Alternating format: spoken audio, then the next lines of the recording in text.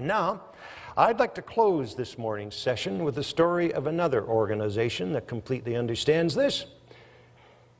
While Apple dominates the industries they're in, this company completely owns their industry.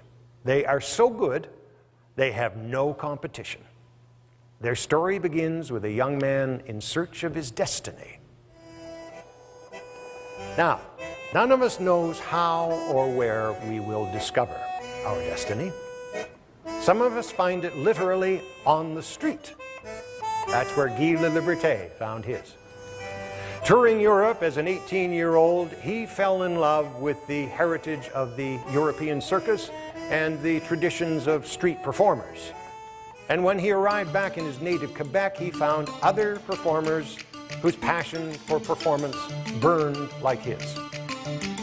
Acrobats, clowns, fire breathers, puppeteers, stilt walkers, all living and working in the tiny village of Bay St. Paul, earning just enough to get by.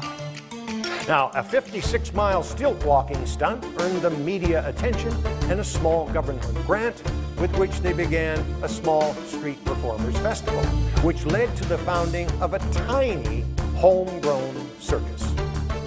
Now, these kids were doing this mostly in the summer, and they loved the sun, and it inspired to call their little endeavor Cirque du Soleil. I think that we were just trying to have a job. She We were on the street, and we were trying to have a job out of. It is a circus without animals, using clowns and aerial acrobats, and it's a huge hit in Quebec, but it fails on its first trip out of the province. But undaunted by this brush with bankruptcy, they reinvent, and their next production, La Magie Continuée, is a huge success in Quebec and Toronto, and word starts to spread. Now, just 1 year later, young Guy Laliberté decides to gamble their entire future on one moment.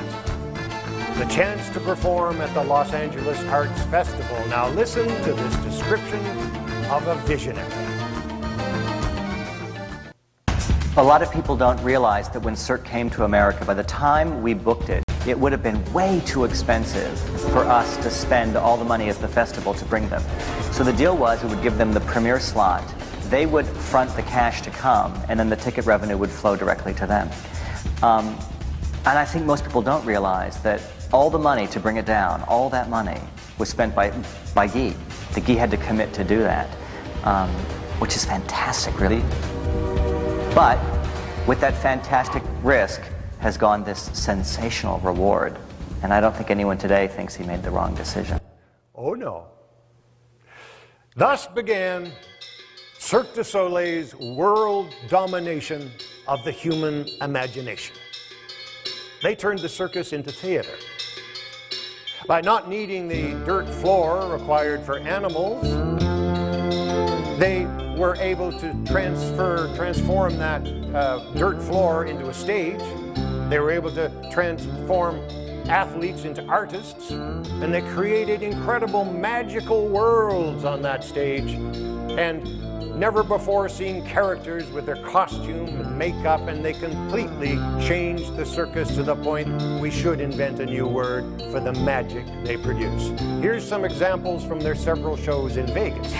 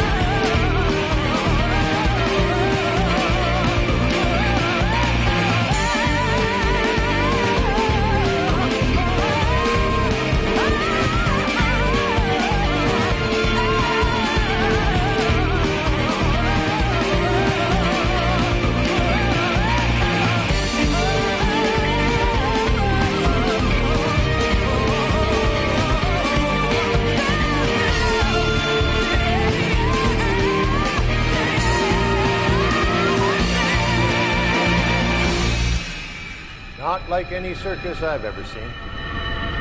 So, what are the marks of this company's success? Well, again, innovation is the key. Everybody who works for this organization is challenged to innovate constantly.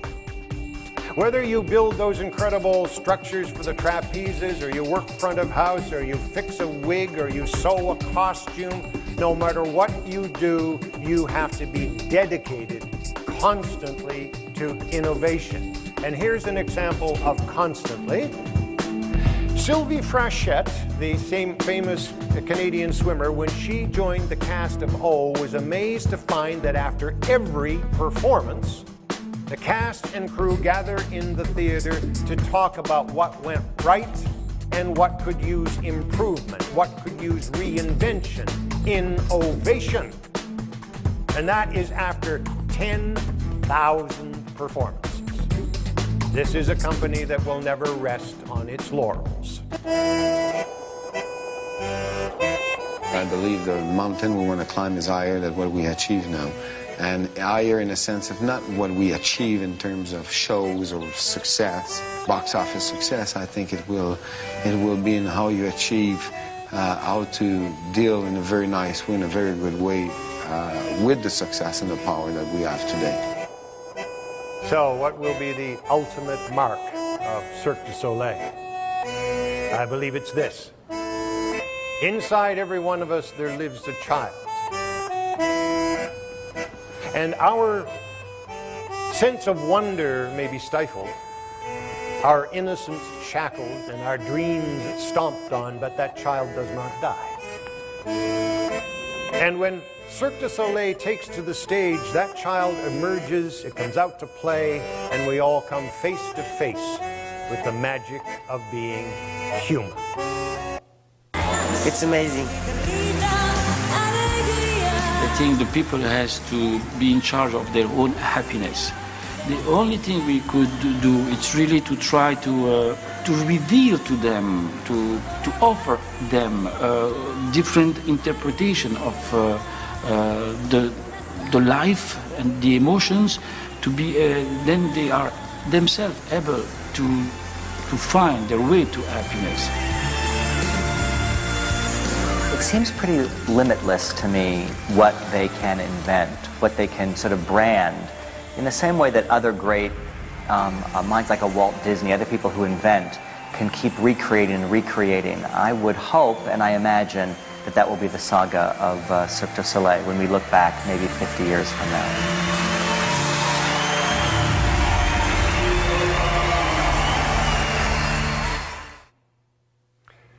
And what will be your saga when they look back on the sales team of Janssen Canada 50 years from now? What will be your legacy? Well, answering that is why we're here. What Bannister and his team, the hundreds of thousands of people at Apple, and everyone flying through the air and Cirque du Soleil all understood is that creating an awesome legacy is ultimately about a leadership journey. It's a journey, not a destination. Like the roller coaster, it has its ups and downs. But if you have an attitude that says, I'm going to use all of my talents to the best of my ability every day to deliver something awesome, and I'm going to help my colleagues to do the same in any way I can, then you'll succeed. Today, you're going to spend time on the talent development part of your journey. I'll join you again later at the end of the day to close with a final story. And in the meantime, I wish you an awesome day. Thank you.